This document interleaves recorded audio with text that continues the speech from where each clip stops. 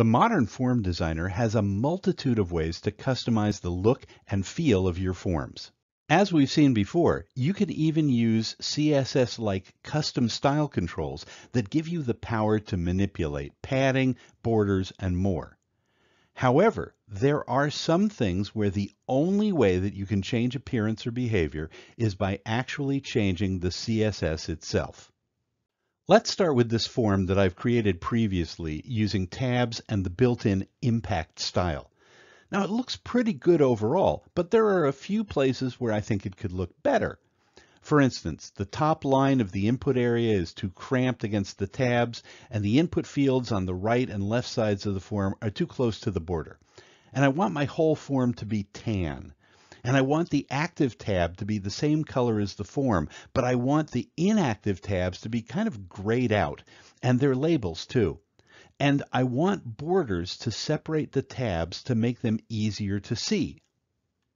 Now, the first two items on the list could be accomplished using the Custom Styles feature in the Form Designer, although you'd need to repeat it for every tab. But there's no way to change the tab color, which means that we need to use CSS. And since we're doing that, we'll make all our other changes in CSS as well, meaning that we don't have to create individual styles for every tab in the form. The trickiest part of this whole operation is finding the elements that you want to modify. To be honest, it took me much longer than it would take a real expert to figure out what I'm going to show you. I'll show you results, but I admit that there was a lot of trial and error on my part, and this can definitely be chalked up to my skill level. But I do think that you need to be prepared for a learning curve. I'll walk through how I set the color for the tabs.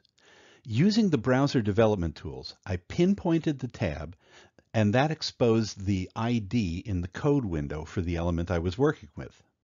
In the Styles panel, I then added my background color. I changed the background color that was displayed, and I added in an important marker to override any other definitions.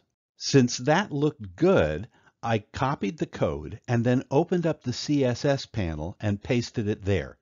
And I also removed all the definitions that didn't specifically refer to the background color, just to keep things a little cleaner.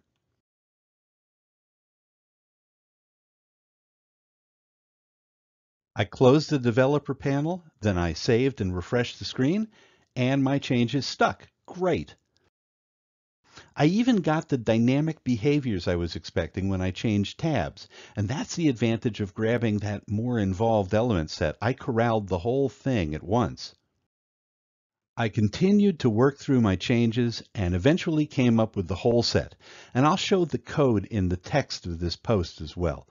I will tell you that sometimes I needed to be looking at the actual live form, and sometimes I had to search for the code in the Form Designer tool.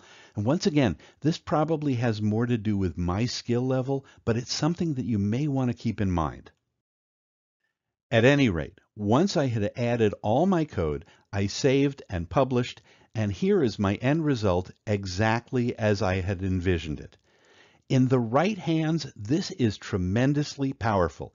It gives you complete control over the look and feel of your forms, letting you create a UI that is able to adhere to the most stringent design specs and that makes the user's job easier too.